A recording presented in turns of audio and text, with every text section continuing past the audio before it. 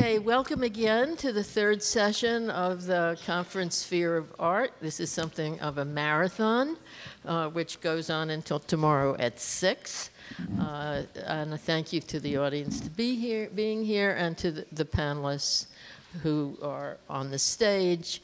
The moderator for today's session is Suzanne Nossel. Suzanne Nossel is the executive director of PEN America, and before that was the executive director of Amnesty International. She has had a long career in defending human rights, and particular interest in the rights of women around the globe. And it's my great pleasure to introduce her to you and to turn over the mic to her, and she will moderate this next session. Thank you, Suzanne.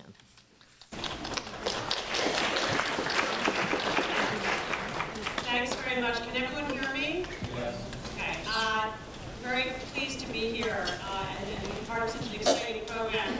As somebody with a background in the human rights field, having worked over the years on many different issues from an advocacy perspective, working with tools like op-eds, petitions, congressional testimony, lawsuits, I've often sat with colleagues feeling frustrated as we come to sort of the end of the road, having used all the tools in our toolbox and still realizing that on issues like the death penalty or the closure of Guantanamo or addressing sexual violence, that we've made the kind of progress that we hoped. And we've played all of our cards and are not sure what is next. And I think in those cases, what can be interesting is how art comes in, and whether it can change minds, change the game, offer a new paradigm and a new opening when other avenues seem to be closed. So I'm thrilled to be part of this conversation with two people who come at this issue with very long experience, both as academics and as practitioners. We have with us this afternoon Ricardo Dominguez, who is an American artist and an associate professor of visual arts at UC San Diego. He's been the subject of controversy over a number of acts of electronic civil disobedience, both on his own and with the Electronic Disturbance Theater, which he co-founded. He's organized virtual sit-ins attempting to overload and crash websites as part of a program called FloodNet. He's also helped develop a phone app called the Transborder Immigrant Tool.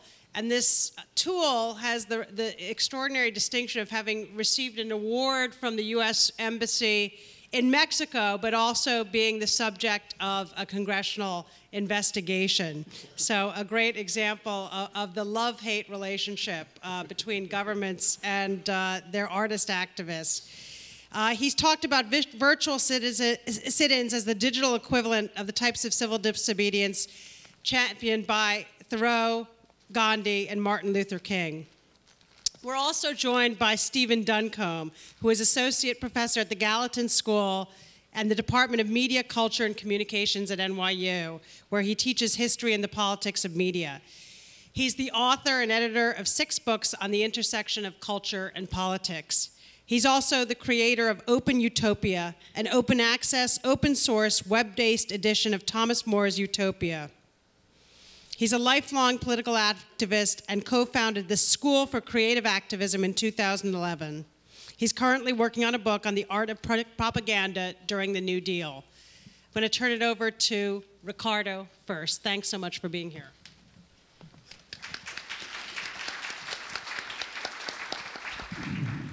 Hola, muchas gracias a toda la comunidad. Es un placer estar aquí con ustedes. Voy a hablar en español, así que, no, I'm just kidding. Thank you, everybody, for inviting me, for seeing longtime friends and being back here in New York. So I'll try to go through a little bit of early work going back to the 80s that lead up to the work in the 90s in terms of electronic disturbance theater, and then look at the work that I'm doing at UCSD Cal IT2, Bang Lab, Bits, Atoms, Neurons, and Genes, and what came out of that.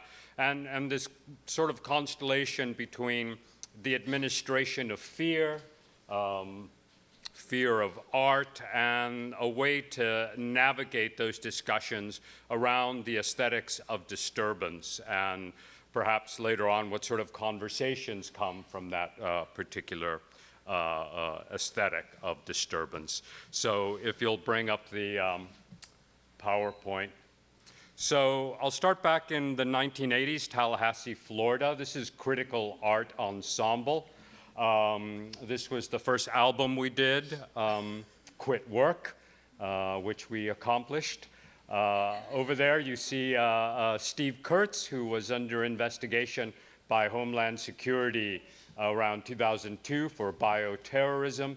Next to him, Hope Kurtz, poet, myself, then Dorian Burr, photographer, and Steve Barnes, one of the first people who actually touched a computer in the 80s. And the Critical Ensemble was an important zone in terms of establishing this aesthetic of disturbance, trying to think about a relationship between radical art practice in the cultural frontier of Tallahassee, Florida. One of the first endeavors to establish a performative matrix was to create gestures that would disturb the condition of what we called exit culture. In this case, it was a Tallahassee mall or a bunker of commodities. And I wanted to create gestures that were shareable. Anybody could do this type of gesture. And so I would go into a mall, I would buy $10 worth of things, and instead of going into my home quietly, opening my fetishes, I just break them out right there, and instantly the security guard and community would gather. Was it a homeless person, a crazed Vietnam vet? I would never say anything, but these micro gestures would create a disturbance in which perhaps we could take a measure of power around something like a mall. We also did handmade books of poetry at this time, hypertext, using utopian plagiarism. And often when I encounter administration and officials now, they often say that my use of poetry is camouflage, but I always go back to these handmade books of a desire to literally touch poetry. One of the important encounters for Critical Art Ensemble in the 80s was that many of our friends began to die, and we were deeply moved by the work of Grand Fury, Group Material, and many other artists who were trying to let theory hit the ground. So we started doing gestures called cultural vaccines, which endeavored to bring groups like Grand Fury and community in Tallahassee, Florida, from kindergartners to punks, to have dialogues around what this particular issue was, what it meant, the fear that was around this particular unnamed disease at that particular point. I did a lot of blood work at that point because fluids were considered a site of danger, a site of risk, and certainly there was a lot of fear that came with doing gestures that revolved around blood. So a lot of the time I had to negotiate how far people were from me. Since the gesture here at the end of critical virus number 6 was to take my blood out and let it spill to the ground. And certainly it allowed me to consider the kind of institutional dialogues, both in informal spaces and formal spaces around fear of the body and its fluids. Here we started ACT UP Tallahassee. Here are some of the early posters that we did. Tallahassee's the capital, of course. We were working with ACT UP Miami and ACT UP Atlanta, but we were really influenced by ACT UP Golden Gate, who established community research initiatives. And this idea of community research initiatives, what we might call citizen science now, became important in establishing some of the configuration that I work with at the university level now and that's an image of one of the cultural vaccine projects there. What came out of this was a series of writings, one called The Electronic Disturbance, another one called Electronic Civil Disobedience and Other Unpopular Ideas. During the 80s, we began to explore what the relationship was between data bodies and real bodies. That in the 90s, we would begin to see an assemblage, a gathering of virtual capitalism in the early 90s. We would then see the emergence of genetic capitalism, since the Human Genome Project would emerge, and later, by the end of the 90s, particle capitalism. As you remember, in the 80s, nanotechnology was becoming to the foreground. So these were areas that we thought we could disturb, and obviously defining electronic civil disobedience as a theory and practice was going to be a necessary thing as we moved into the 90s. One of the things that was really important when I came to New York in the early 90s was finding infrastructure, finding computers to really establish a cyber poetics for electronic civil disobedience. The RAND Corporation in 1991 wrote, "Cyber War is Coming." They were really praying for an electronic Pearl Harbor very early on, and they defined cyber terrorism, cyber war, and cyber crime, but they never mentioned something like electronic civil disobedience. And I found Wolfgang Stahler of Thing.net, a conceptual artist who established infrastructure as a public sculpture, if you will. And working with Wolfgang, I was able to develop the practice of electronic civil disobedience. Thing.net was an internet service provider for artists and activists that still host a lot of electronic civil disobedience.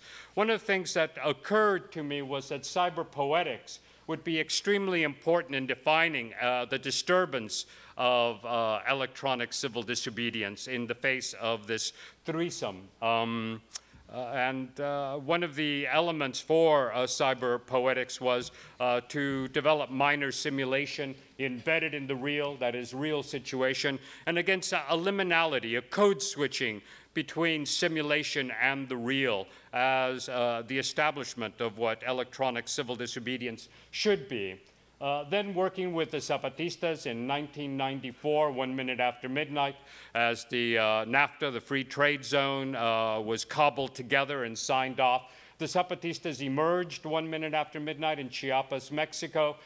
Instantly, the next day, they created the first social network, what is called Digital Zapatistas. The New York Times called them the first postmodern revolution. And they really gave the ground for what would become the practice of electronic civil disobedience, establishing a community that was both networked and not networked. Again, a liminal space of disturbance. With that in mind, I co-founded Electronic Disturbance Theater with a group of people. Over there in glasses is Brett Stahlbaum. He was a new media artist in San Jose, California. Next to me is Carmen Karasik, a new media artist and a bug hunter up at MIT, who happened to be my system administrator during a show that I was doing up there around digital zapatismo. And then Stephen Ray, who was a scholar at University of Texas, Austin, who did early research on information war and the drug war in Mexico. This is the Zapatista floodnet as it was originally done. It used qualities of the basic structure of the internet at that time, or a browser, which is the reload function, and a 404 function, which you could upload 404 files into the Mexican government's website. Things like, does justice exist at the Mexican government website?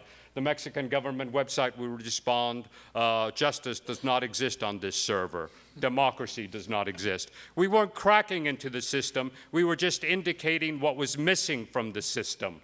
An important condition. The reload was based on the amount of people who participated. And thus we created an intimacy between data bodies and real bodies. We established a radical transparency saying we, Electronic Disturbance Theater, Brett Stahlbaum, Carmen Karasik, Stephen Ray, myself, we live in Williamsburg. You can come find us, whomever you are, Mexican government, and we're happy to speak to you. There was nothing hidden about the code or the process or when things would happen. In terms of fear of art, one of the first major actions against us was by the US Department of Defense. We were doing a virtual sit-in against the Pentagon, the Frankfurt Stock Exchange, and the Mexican government. The DoD launched the first known information war weapon at us. Everybody knew they had information war weapons, but nobody had ever seen it. And this was a front-page review by the US Department of Defense.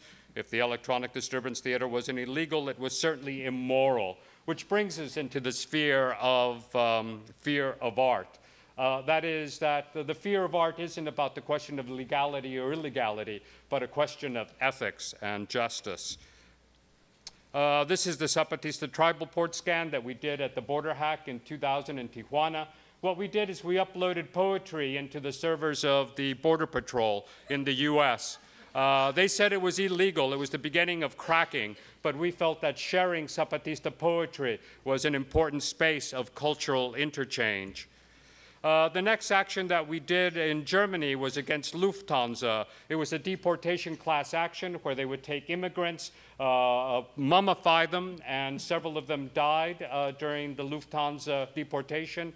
What was important about this action was that one of the few legal cases around electronic civil disobedience occurred after this. In 2004, one of the host administrators of the action in Germany was arrested in 2004 for cyber terrorism. The lower court said it was cyber terrorism, but then the higher court overturned it and said it was civil disobedience and should be treated as such. Of course, Anonymous and Another Generation have taken up electronic civil disobedience, somewhat different than what we have done or are doing, but sometimes they do share some of the questions. Now electronic civil disobedience is part of the pedagogical space in many universities. I was hired in 2004 for doing all this by Cal IT2, California Information Technology, at UCSD. And one of the first gestures I did, going back to the original micro gesture, was just to go to the border, stand with my branded UCSD shirt, looking at the Pacific with a utopian vision, and immediately the Border Patrol showed up. One cannot be happy and look at the future near the border. So micro gestures, one doesn't have to do very much to create fear of art. In 2004, I established Bang Lab, Bits, Atom, Neurons, and Genes. It was to focus on electronic civil disobedience and hacktivism, border disturbance art, and nanopoetics, nanotoxicology. First action was against the Minutemen. Then we developed the Transporter Immigrant Tool, which carries a question of changing global poetics.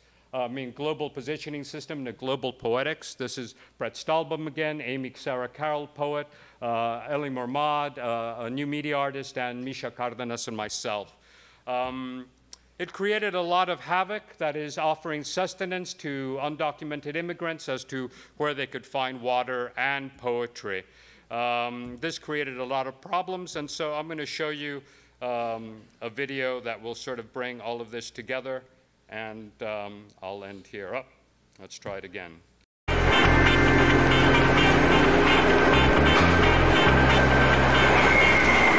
Meet Ricardo, actor, agitator, artist, theorist, and one of hacktivism's founding fathers.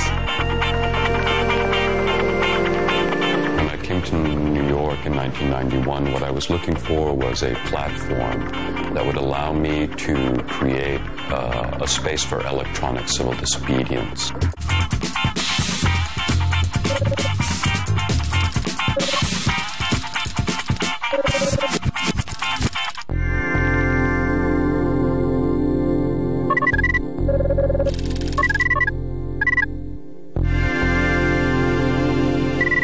Electronic civil disobedience is non-violent direct action online.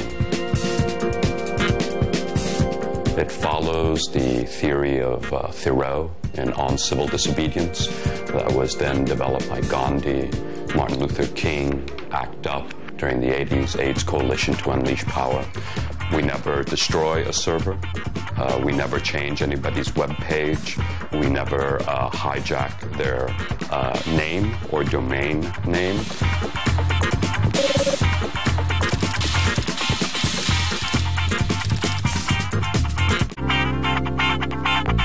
Ricardo Dominguez and his electronic disturbance theatre were among the first to heed the call.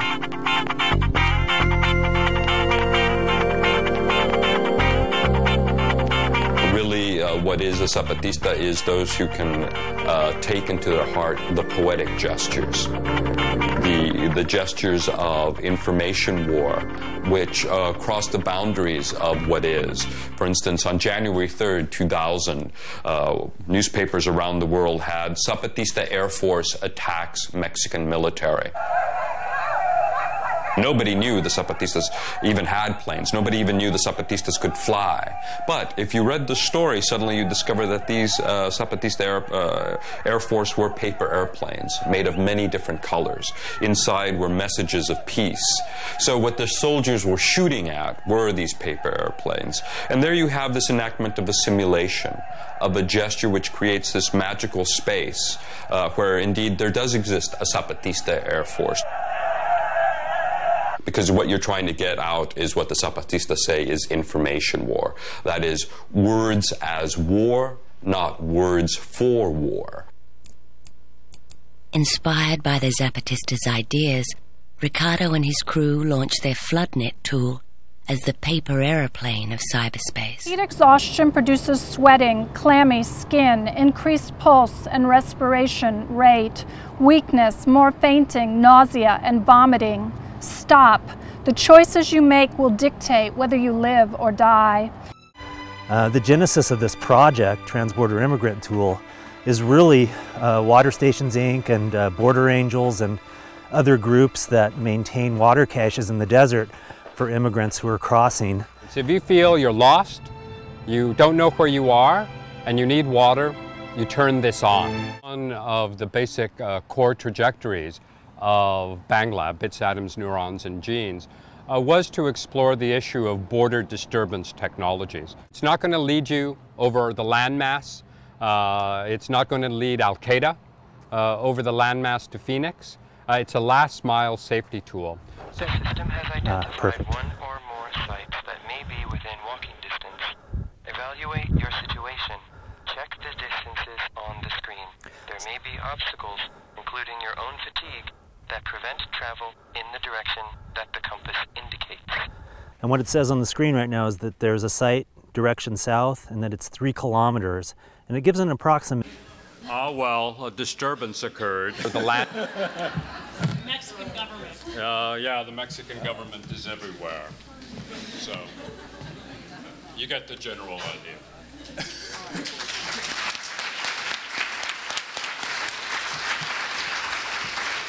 There we go. Hello.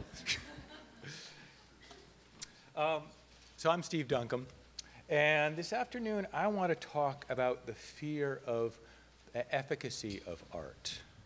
So in addition to being a professor at NYU and a lifelong activist, I, along with conceptual artist Steve Lambert, co-direct something called the Center for Artistic Activism. Sure. Is that better? No? Can you make it louder? You know what I'm going to do? I'm going to do this. We're going to do Oprah style. Okay. At the center, we do research on activist art. And we travel across the country and around the world training activists to think a little bit more like artists and to train artists to think a little bit more activists. So we're deeply invested in this idea of activist art. But there's a question which haunts us, and a question which haunts the entire practice, which is, does it work?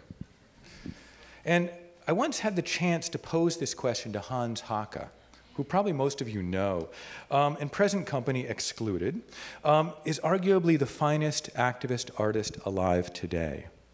So I asked him, as an activist artist, how do you know when what you have done actually works? To which he replied, I've been asked that question many times, and that question requires one to go around it before one really avoids it. Now, his reply is obviously meant to be funny, right? But in interviewing dozens of talented and sophisticated artistic activists, and in surveying nearly 1,000 examples of activist art, I'm struck by the recurring inadequacy of the conceptualization of the relationship between artistic activism and demonstrable social change. Now, this difficulty in conceptualizing and articulating the relationship is understandable, for art and activism are very strange bedfellows. That is, they do different work in the world. Activism, simply stated, is an action that aims to have a demonstrable effect. Art, equally simply stated, is a gesture that aims for an expressive affect. Now, these might seem at odds with one another, but in fact, they're complementary. Contrary to classical democratic and economic theory, we don't make rational choices based on reasoned deliberation with full access to information. As any seasoned activist can tell you, and as recent developments in cognitive science have actually confirmed, people are moved to change their mind. They're moved to act. And as such, we have to start thinking about affect as something which leads to effect. Or we might want to think of this as affective effect or effective affect, whichever way you want to go. Which then, employing the archaic graphem ash, we might call this. And I just invented this word, and I realize sitting here, I've never actually said it out loud. So here we go. We're going to christen it I-effect or I-affect. Anyway, you get the idea. What I want to do in the few minutes allowed to me today is not to suggest there's one way that activist art works or one criteria of efficacy. That's going to be tough. Okay, efficacy. Other critics have argued that the function of activist art is, quote, the defunctionalizing of the status quo, or the making of agonistic spaces, or the fostering of dialogic art. And there's nothing wrong with these objectives. In fact, there's a lot right with most of them. But my aim here is both much more humble and much more ambitious. For I'm not here to tell you what activist art does, or should do, or must do. Rather, I'm interested in what activist artists want their art to do. Because once we have some clarity here, we can begin to develop a methodology for determining whether they have succeeded. And there it is, the ugly word, the word that brings terror to every artist, which is metrics. And there's a good reason that this word brings terror to artists. Immediately it brings up this idea of someone calculating art in some cubicle someplace wearing a gray flannel suit. But I think it's a little bit disingenuous, because actually artists apply metrics to their work all the time. That is, they can be metrics of commercial success, or institutional success, or critical success. And the artists internalize these criteria of success so thoroughly that they're often not even aware that they apply them to their own work. These metrics become such a part of the culture of the artist that they're largely invisible. And as artistic activism has become more popular and funding from nonprofit organizations has become more available, other metrics have been applied to the practice, engendering what Nairobi-based artist Sam Hopkins, among others, have called the NGO aesthetic. So what I want to say here is that the question of metrics is not a matter of yes or no, but rather which and whose.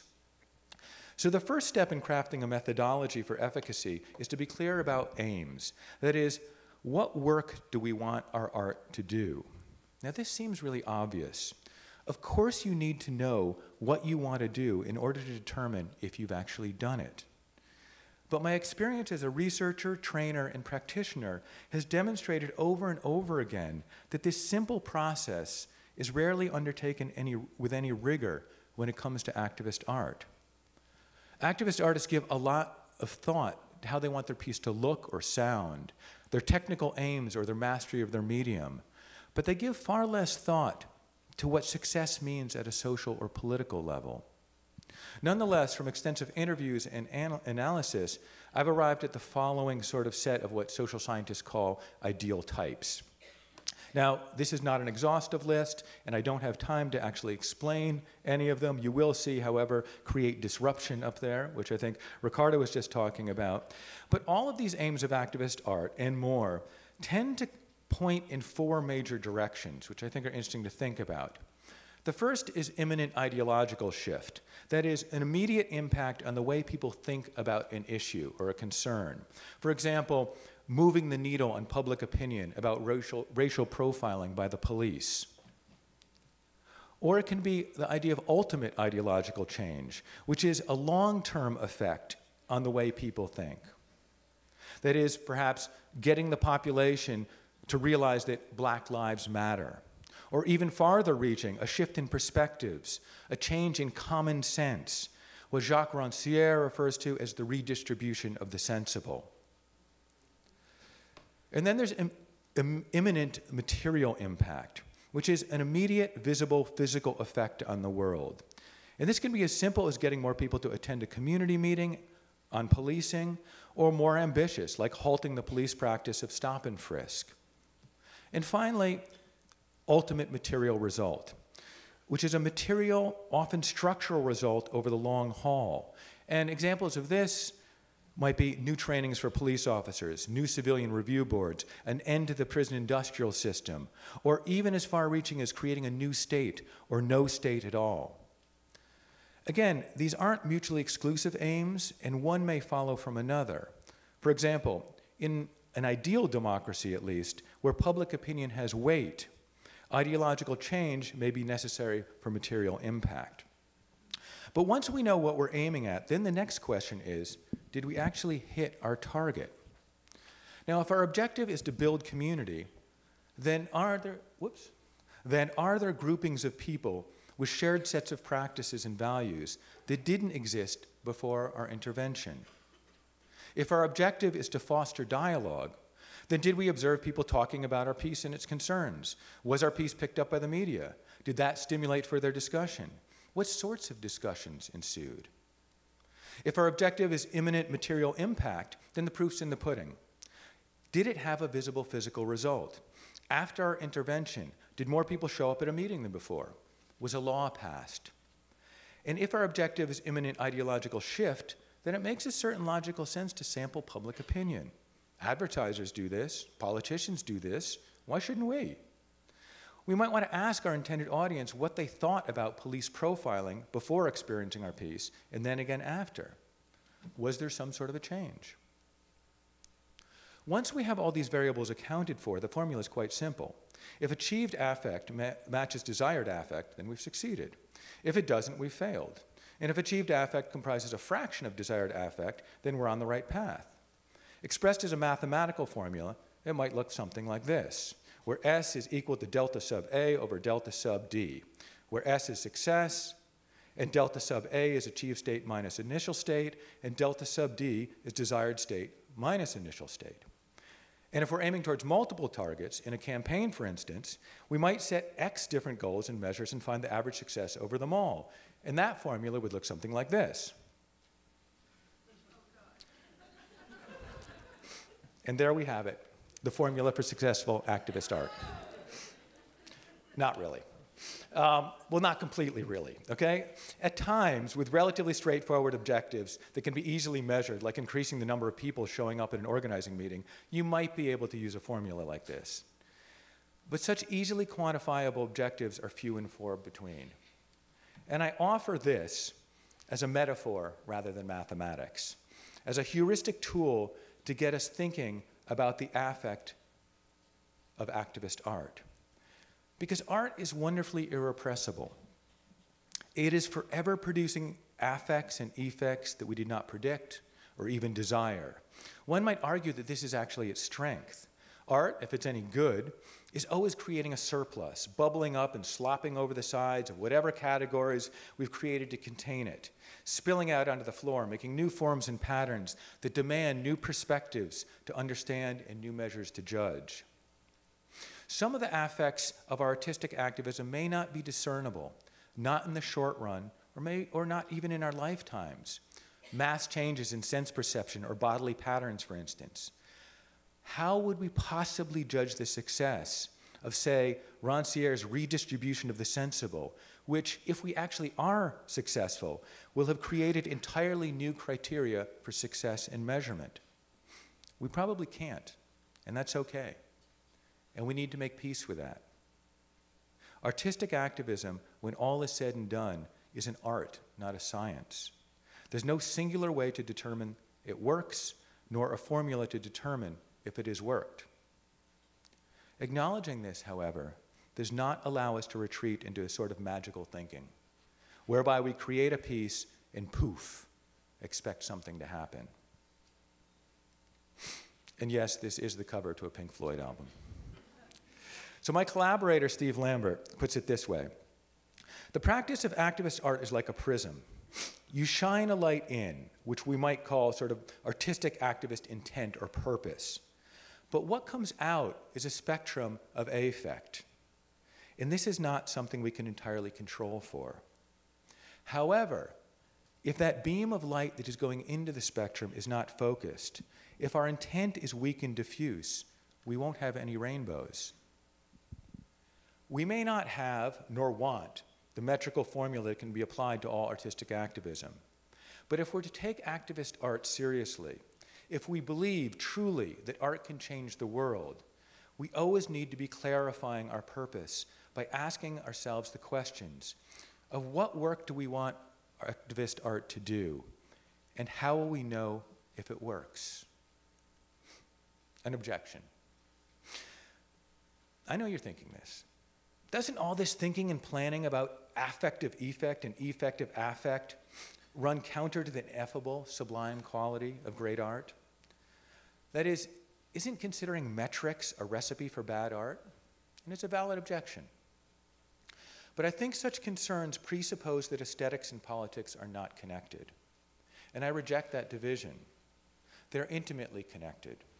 Not just on a grand theoretical plane, that what we consider aesthetically pleasing is, in fact, determined by larger social, historical, and political forces, although this is certainly true, but on a very base, pragmatic, activist level.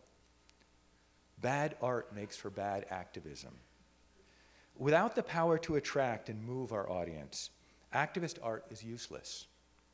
Art that is an aesthetic failure will also fail in its mission to change people's hearts, change their minds, and thus change the world. Activist art that doesn't move us leaves us standing still. Thank you. Thanks very much to both of you. I'm going to ask you to pick up the mics for the conversation. I think people hear us better that way.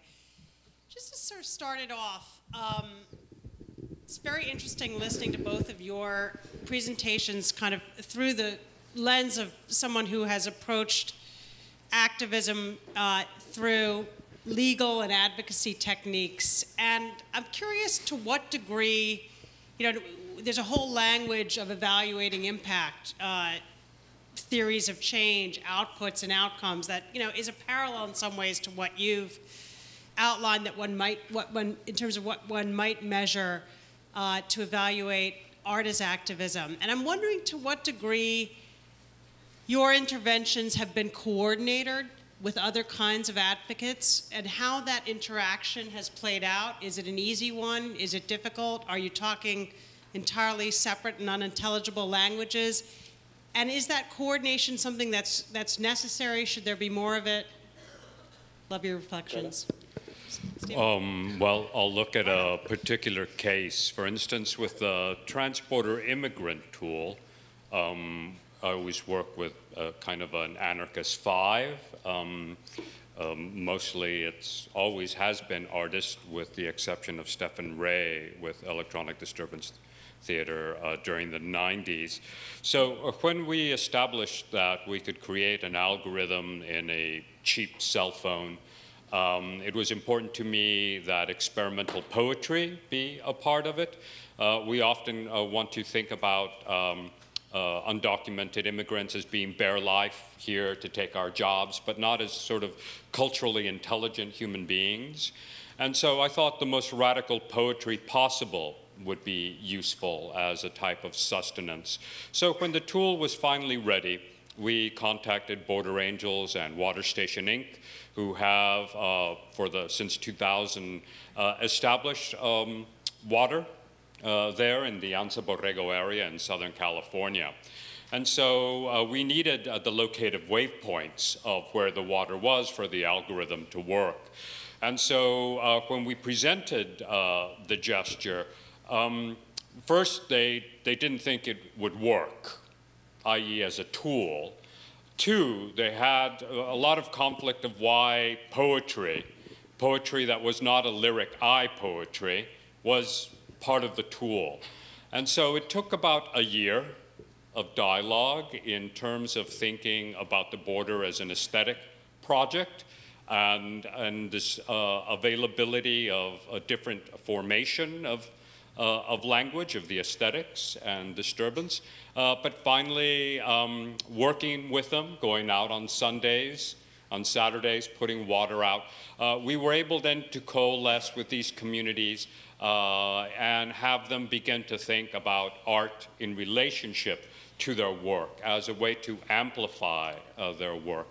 I think our projects are always durational. It takes about 10 years from concept to implementation to sort of a space to think about it. And I think often because of the urgency of many actions, right, we have to take a tactical approach. So the long-term durational dialogue or conversation is somewhat more difficult. So I think part of the answer of good activist art is sort of a long-term conversation with the activists around the issue of art in relationship to what they do. Yeah, I mean, most of the work we do is much more directed, working with activists, actually in very short time periods, which is unfortunate, but we find them actually to be very interested in figuring out how to use art, but use art as one tool in a greater toolbox, which they apply. For example, we were just in Barcelona working with access to medicine activists, and these are people who are just amazing at community mobilization, legal strategies, and political strategies and electoral strategies. And none of this, and we reinforce this, is saying none of this new stuff which we will help you develop is in replacement for that. It's just an added tool. When you've run out of everything else, as you said, what else can we do? We can do this. But also, as anybody who actually works with a toolbox knows, once you have a new tool in your toolbox, you think about all these new jobs you can actually do with that tool. And so while we often think about activist art on a tactical level, what's interesting about working with activists is developing sort of forms of creativity and creative process where they start thinking differently about their strategies and also their goal setting and even their organizational structure. And I think that sort of fruitful interchange between artists and activists is absolutely necessary. Do you have an example of that where sort of the artists got the lawyers to maybe think differently? Well, I think in this case, certainly what we do is we do a lot of work getting lawyers to actually think about the dream image, the utopia that they want to bring into being. Because lawyers and activists often get very stuck on the immediate. For example, what do we want to do? We want to pass House Resolution Bill 327. And they focus in on that, and then they get very frustrated when no one else wants to pass House Bill, number 327, right? And so we do a lot of work with them thinking about, well, what's beyond that? What happens after you win? And after that, and leading them to the place which is the world that they want to bring into being, which is what artists do all the time, is they conjure up impossible visions of a world. And then we backtrack from there. Because it's those impossible visions which actually motivate not just the activists, but the people that they're trying to appeal to. I'd like to say we invented it, but this is how advertising works. Advertising never sells shampoo by saying it's going to make your hair marginally cleaner. It says has this wonderful vision of sex and power and all of this, and then you get shampoo. They're unethical because no amount of shampoo is going to get you that, okay? But actually passing HR Bill 327 will get you closer to this utopia, but they need to move to that place. And so sort of creative thinking about goal setting is actually a very useful tool. I want to go back to your comment about the aesthetic evaluation here. I mean, you said bad art never equals bad activism, but does good art equal good activism necessarily? And when you have a successful example of art as activism, I mean, does that necessarily mean it was good art? Should it be evaluated by pure aesthetic standards, or are those, in a sense, not relevant if it achieves something? Right. Certainly, there's lots of good art which has nothing to do with activism. And I think that's totally okay, okay? I think I'm interested, and I think Ricardo's interested in activist art. That is, art that does have some sort of transformative power in the world, to disturb it, to create something new, and what have you. And so I would argue that in order to have that transformative power, it has to have some sort of aesthetic quality in order to move us, to make me feel something, to make me imagine something, to disturb me in a way that opens up a space. And so I think that if you go back through history, if you want to look at when art has been effective, okay? And I want to think about the art of the protest, and I want to think about the art of the sit-in, because I think those were artful gestures. It's actually those moments that actually do have an aesthetic quality.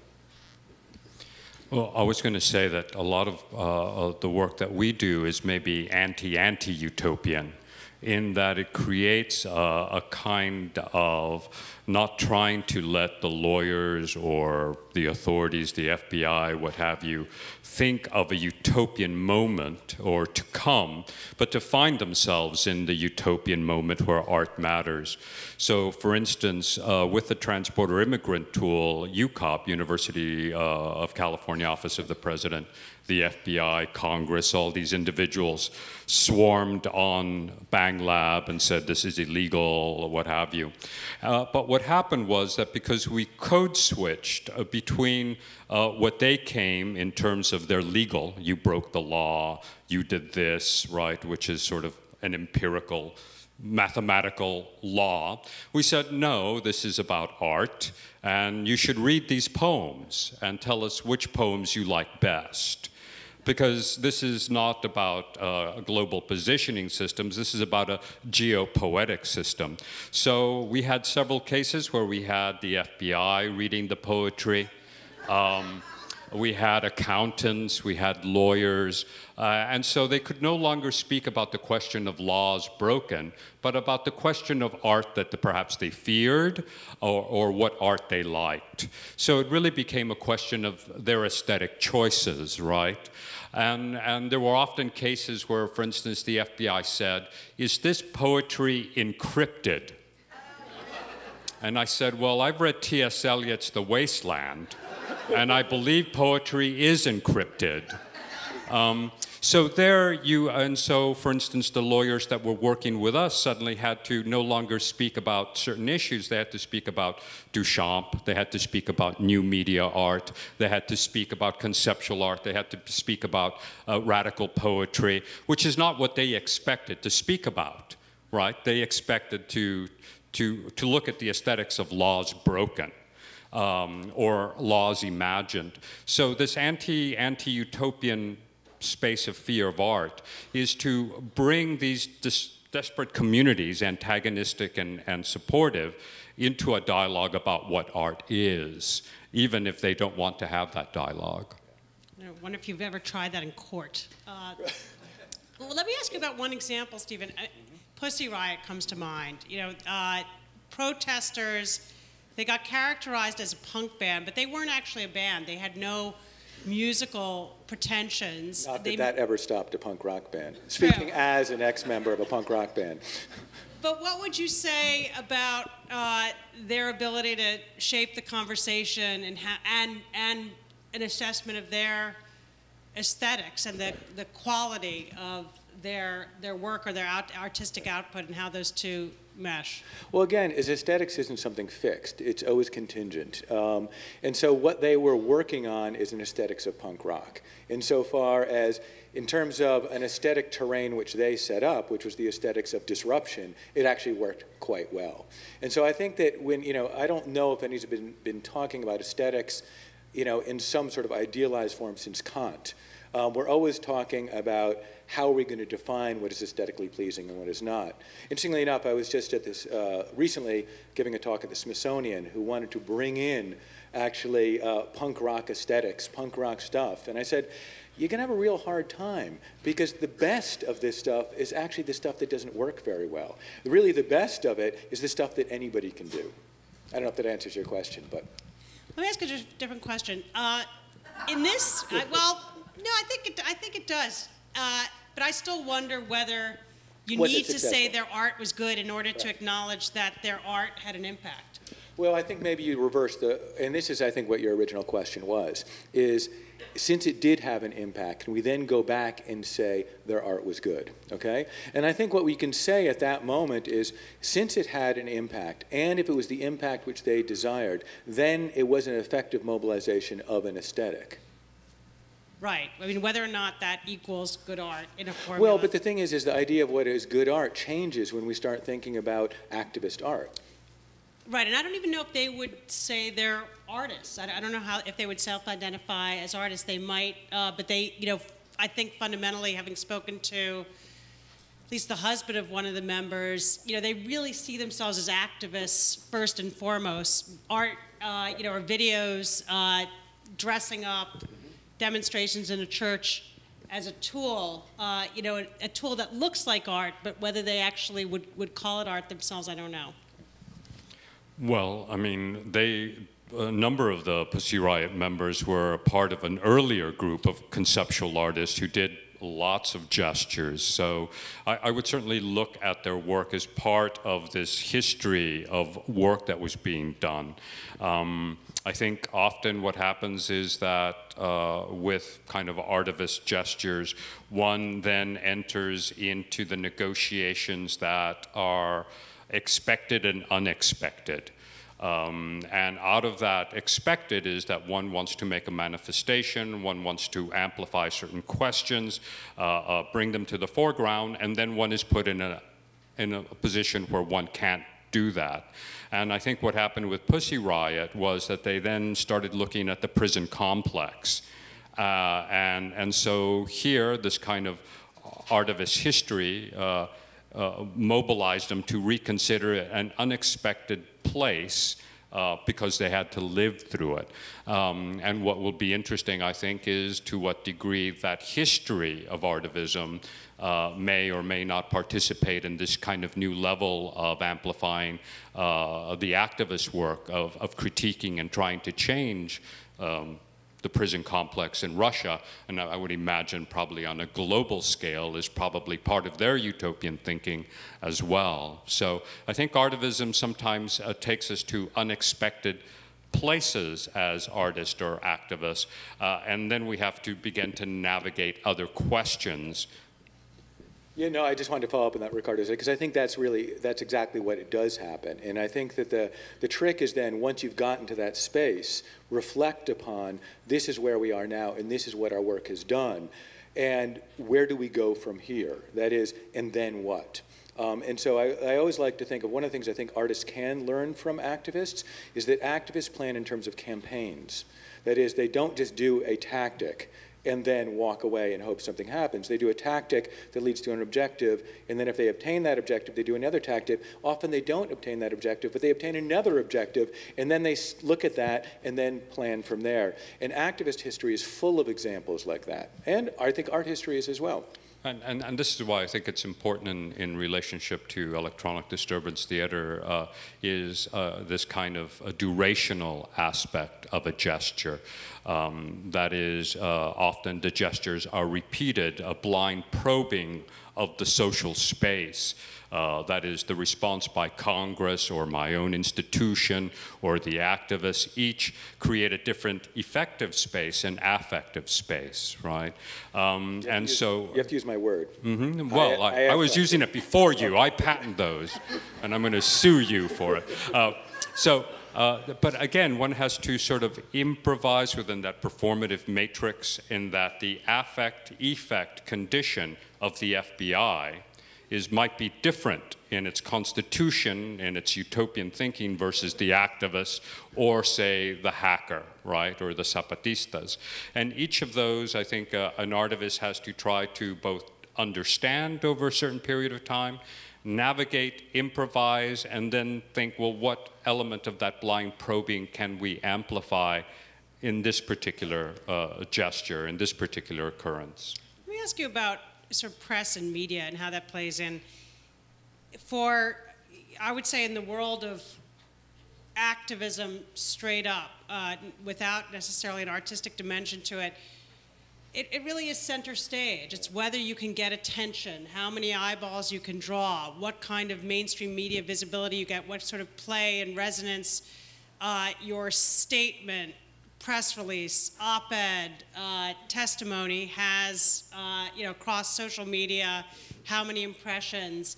And so it's almost become, with sort of demonstrations and protests, the visuals and the apparatus and the projections and the light brigade is all about getting the photo and the snapshot and the video that will then play and resonate. And it comes to feel somewhat formulaic. And I'm wondering how that plays out for art. Are you sort of sucked into the same vortex of necessity to be seen or feel like you have an impact?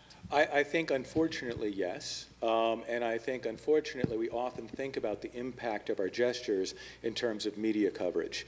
The problem with that, and there's a certain logic to it, which is often the issues that we want to bring to people's attention are hidden. And so we want to bring them out into the light, create awareness, start a dialogue, so on and so forth. The problem is, do we really just want to start a dialogue? Do we really just want awareness? Or actually, is it awareness for what? A dialogue for what? And so one of the things I'm very interested in is, again, thinking in terms of we do something for X objective, but is that actually our goal? Or is that an objective, a means to a greater end? And I think the problem is there's often, and this isn't just for artists, it's also for activists, is a conflation of means to ends. And the media is a means. Well, to a great degree, I agree with the analysis in terms of being sucked into the vacuum of the media as kind of the measure of what a disturbance manifests. But I think one of the elements that I think is important in terms of artivism is this question of where does art reside in potentials of either shifting things, amplifying activist concerns, or creating new laws, is that art is often placed in the back pages. Media is often, new technologies in the back pages. Important things are in the front page. And so one of the things that has occurred in terms of the gestures we have done is that we are able then to speak about what art has to say about this particular issue, co-equal with the congressman, co-equal with the activist, co-equal with all the other kind of layers of authority that have that front page. And the art isn't about, I just sold it for several $1 million, which is probably the only time art actually appears in the front page.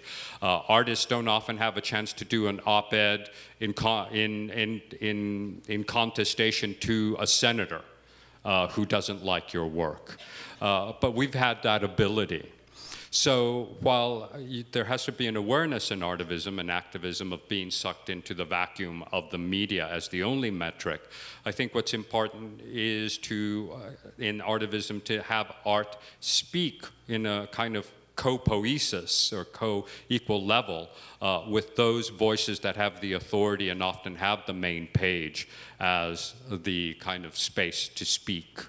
Yeah, no, you're reminding me of at Penn American Center, we did a survey on NSA surveillance asking writers how their creativity was affected, and we documented very high levels of self-censorship as a result of NSA surveillance. So we put it together as a report, and we were very pleased because the New York Times decided they would run it as an exclusive, and we couldn't have been happier. But then we heard it was going to run on the books page, and it was just that sense of that's where you'd maybe expect to see that conversation happening, but we wanted to be part of the larger conversation. I think we were to a degree, but we were also relegated to a degree, and it's hard to break out of that. Can I just add to one, which brings us to what Ricardo said, is that, Ricardo, you've been very good at actually using that space of the back page in order to shift the terrain. We were working with a bunch of activist artists in Russia, for example, and I've met with a number of activist artists from China who actually use the insignificance of art as a way to actually create a space where they can actually hold protests. Everybody understands it's a protest, but since it becomes labeled as art, they're actually not persecuted for the political, violating a protest law. Well, I mean, we're often accused of using art as camouflage, but they're wrong. We are artists, poets. We think about art. We present in museums, galleries. So I often think that that code switch of the insignificance of art is important in a number of spaces in order to survive as activists. But since I'm a citizen of empire, I have the kind of space to speak transparently as an artist within the questions of what is interesting to us in new media aesthetics. And that it should be at the front page, if at all possible, in terms of that dialogue, and not be placed there. But we are aware that there are many places on the planet where that kind of code switching is extremely important, and things couldn't be done without that sort of gesture. All right, I have one last question, then I'm going to open it up to the audience, and it's about the electronic disturbances. In sort of the world of activism, not artivism, the emergence of electronic media has been, I think, a great boon, but also posed its own challenges. You can reach so many more people far more easily. It's such a low threshold to get somebody to just kind of hit send on your petition. You can generate tens of thousands of emails overnight, and there was no way of doing that before we had digital media. At the same time, you know, nobody's ever going to remember the moment they hit send the way they remember, you know, going out on the streets and in front of the embassy with a banner, chanting and shouting with thousands of other people, and the intensity of that kind of experience and how it shapes your ideology and your values. And I think it's a real dilemma in terms of how to take advantage of these tools, but also surmount some of their limitations. How does that play out in the world of artivism? That's your coinage that I'm going to take away from this. Well, I don't own that word. Somebody else does, but they let me borrow it today. Well, I think one of the early things for Critical Art Ensemble was this performative matrix between data bodies and real bodies that was to come, right? We imagined it coming in the 90s, and that it was going to be extremely important to establish some sort of relationship. What we decided radical transparency would be the way to layer that, right? So the sense, or to use Stephen's calculus, was that they may not remember having joined a virtual sit-in, but they might have a remembrance of a notion of electronic civil disobedience as a potential space of encounter, which is somewhat different than a petition or an email. Right? So it's more about allowing a certain conceptual form to play out. But one of the things that also became very apparent with the Zapatistas and has evolved is that there is a deep grain being established through new media in which this radical transparency, which the NSA love, between the body in protest and its electronic manifestation. For instance, at UCSD, when we did the protest in 2009 nationally and statewide against the defunding of the public university, many of my students were using cell phones, smartphones, to do the virtual sit-in. So there you started seeing a deeper integration between data body and real body, wherein they were protesting in the street and they were doing a digital action. So I think we can imagine the performative matrix expanding that sort of intimate encounter, wherein there isn't a kind of division between your data body and real body, especially in the case of protest. Okay, we have mics at the front of the room, and I'm going to ask that you come up if you have a question and identify yourself, and you can direct your question to either one of our speakers or to both. Please. Hi, my name is Michelle Cammey. I'm the author of a recent book that deals with some of these issues. It's called Who Says That's Art? And I have a two-part question.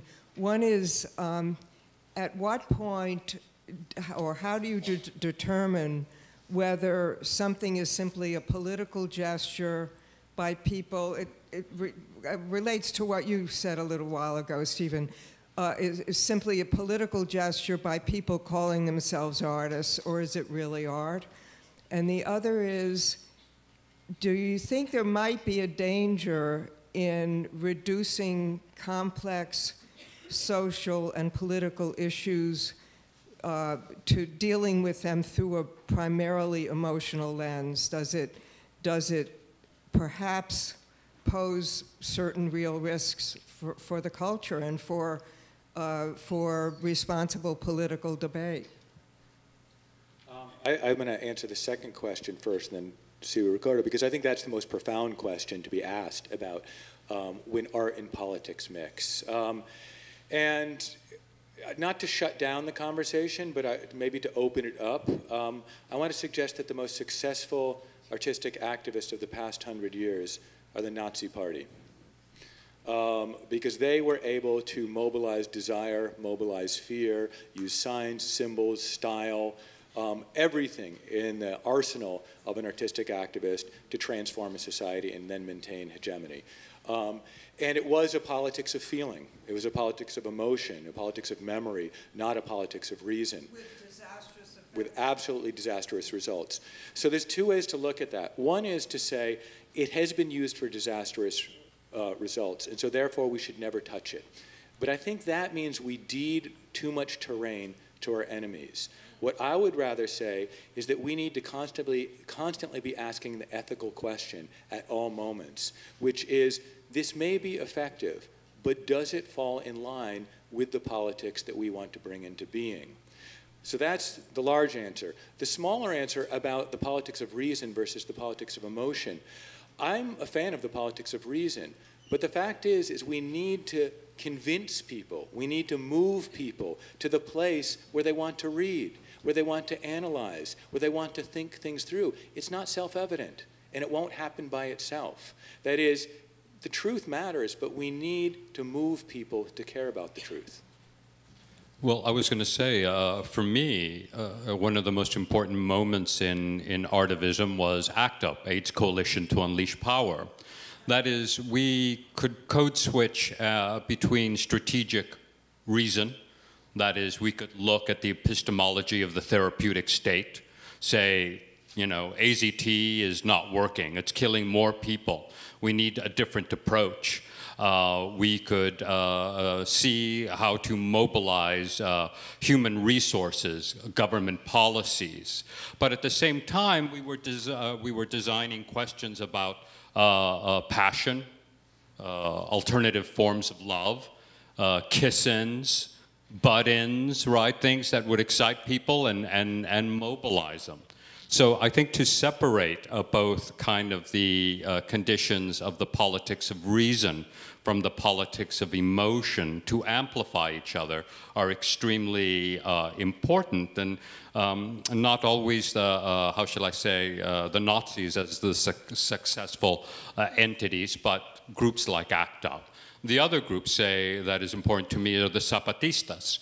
The Zapatistas have a very coherent, strategic issue about self-governance, the establishment of indigenous rule against a government and governments, if you include NAFTA, that want to delete them from existence. Yet at the same time, they respond to these government dictates through poetics.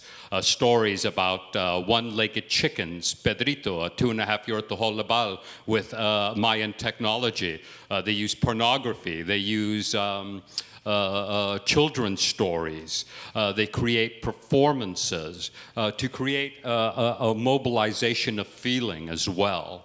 So I think what's important is not to do a kind of forensic cut of the body, but that the cut of the real is, again, a suturing of both types of conditions.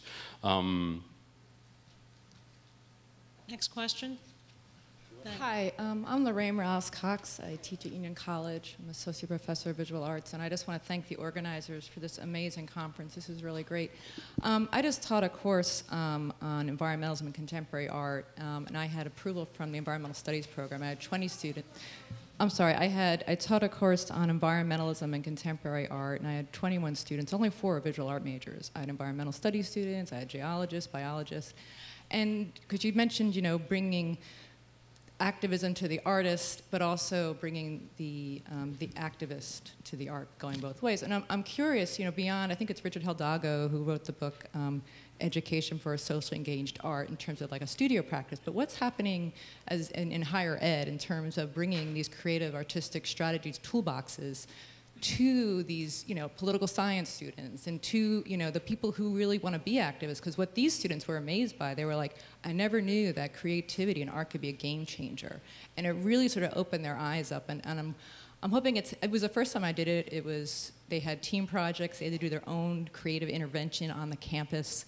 So it wasn't just me showing them all these artists. You know, one sort of was very inspired by the Yes Men. And, you know, they really loved it, and they worked, they had to collaborate, they had to learn how to brainstorm. So I'm wondering, you know, maybe someone in the audience, or what's happening in arts, at, you know, bringing these things across the curriculum. And it's an effort that I'm trying to be involved with, and so any more sort of tips of what's happening? Thanks. Well, at a basic level, I'm a professor at UCSD, so I spend a lot of time doing classes that focus on questions of artivism, new forms of gestures using technology, using focus questions like climate change. And because I'm also a principal investigator at this transdisciplinary institute of scientists, engineers, and artists, I'm able to bring in that kind of community into the conversation. And so it's sort of a privileged point in terms of pedagogy, at least for me, to be able to create a circuit. Now, often sometimes one has to create a type of environment where certain forms of knowledge don't overcome other forms of knowledge, and so sort of negotiating kind of a flat ontology of sharing, or what is it, sharing ignorance, rather than, or the politics of the question rather than the politics of the answer and knowledge. So that's often a good base. And I'll just finish here. For instance, one of the things that we began to investigate was that UCSD, it produces a great deal of the infrastructure for unmanned aerial vehicles that are being used worldwide to kill people, right? The Predator, Homeland Security uses for border enforcement. Yet many of our engineers and scientists and artists, faculty and students didn't know about this relationship, which for many is sort of, sure, there's a relationship between military research and a university. So we did a year-long investigation called Drones at Home, where we began to ask those people who are making these things and our students to begin to look at how drones function within our own university. Where are the little bits and pieces of research that are being built? Who is building them? How do they think about it? And so we were able then to create gestures by engineers, scientists, students that would point to these spaces to develop other ways to create cognitive maps of awareness of what it means to be in a university that produces this kind of drone culture, if you will. So again, a year-long investigation, conversations on multiple scales, I think is probably one of the privileges of being where I'm at.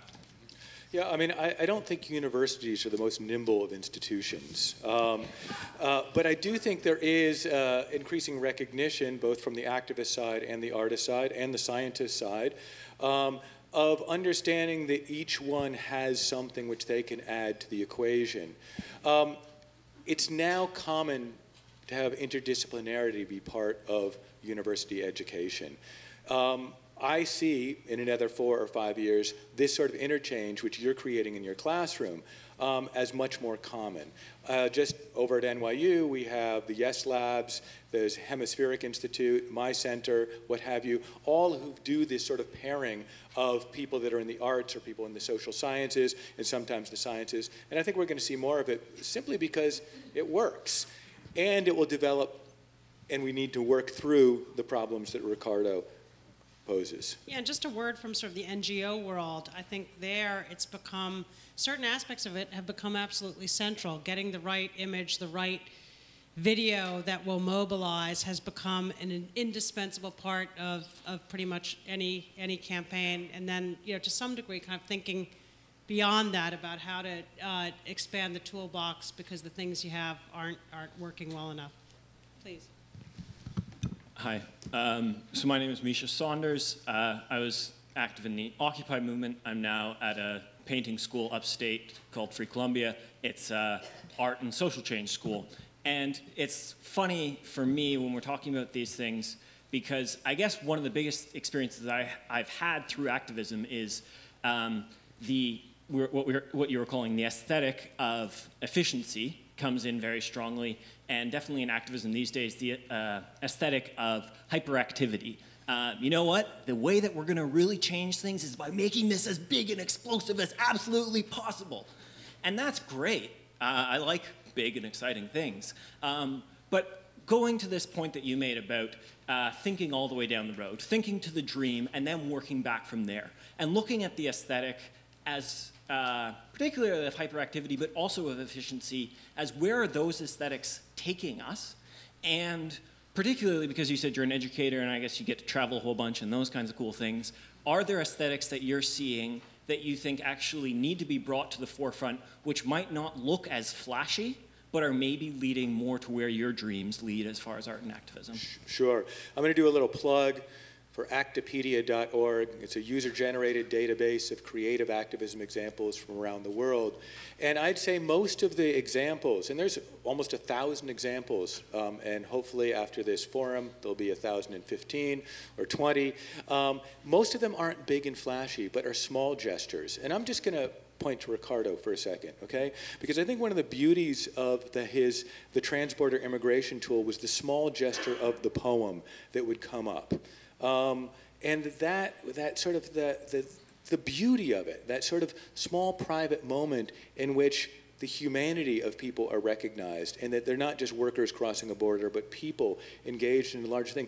Those, I think, can be as effective as a large-scale spectacle. And very importantly, those large-scale spectacles, those large demonstrations take an immense amount of effort and activity and lead to a lot of burnout.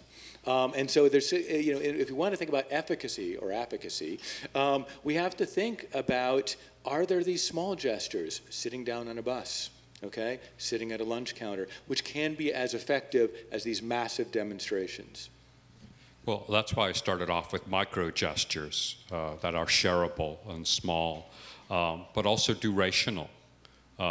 Because often we're overwhelmed by the tactical needs or strategic needs, and so the kind of sense of creating unexpected beauty, for lack of a better way to say it, is also important to participate in.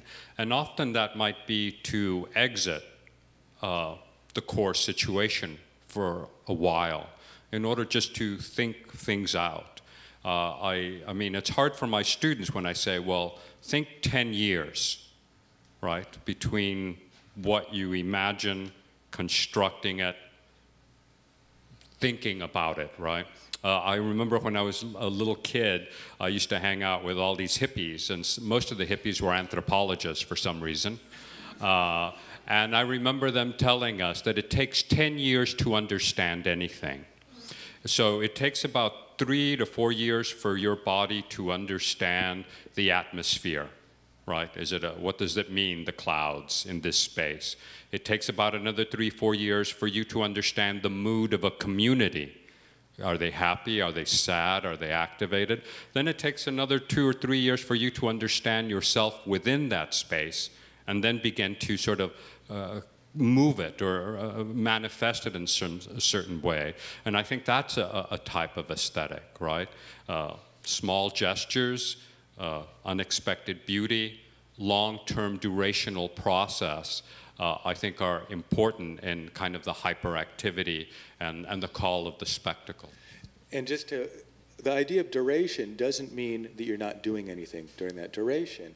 That is, one of the exercises we do when we go places is we brainstorm, plan, and execute an action in 24 hours, including building all of the props and building, everything.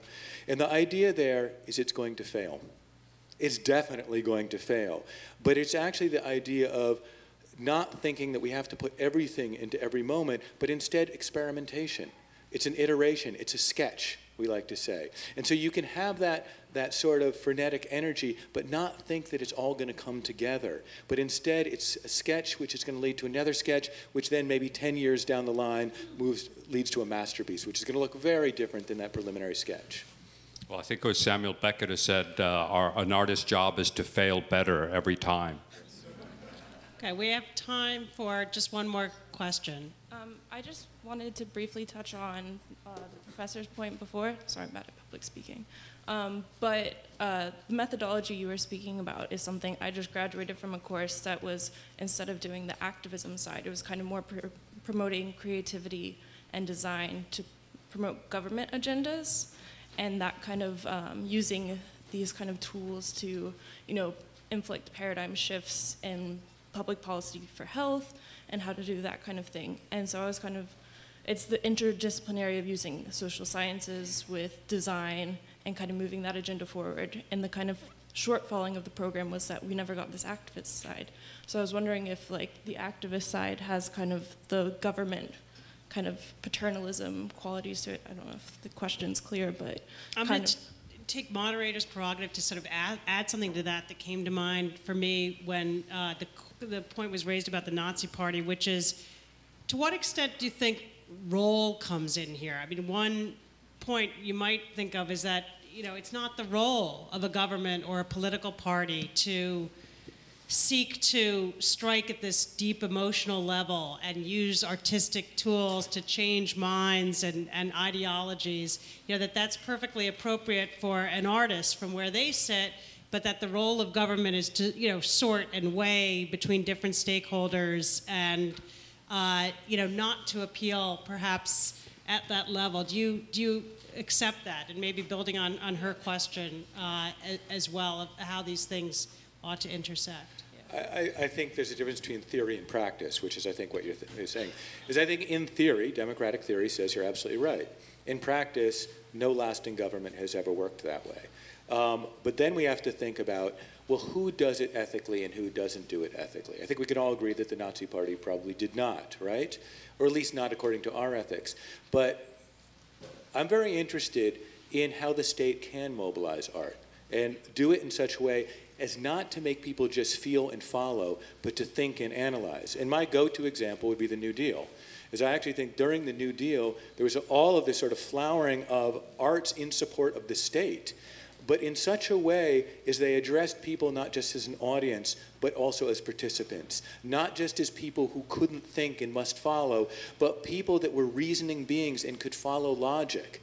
And, my example would be, very quickly, FDR's fireside chats.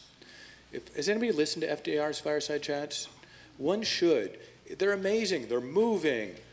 They're inspiring. They're comforting. And within 8 minutes, he lays out how banking works in the United States. Cold, hard facts about banking.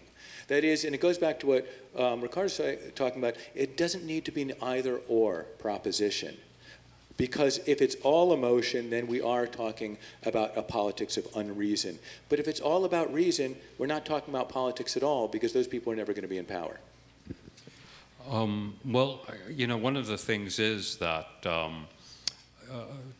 we sort of code switch in terms of this question of governance having an aesthetic core, right, as sort of its mainstay, which I think they often do in terms of promoting their party or their politics or images in the media.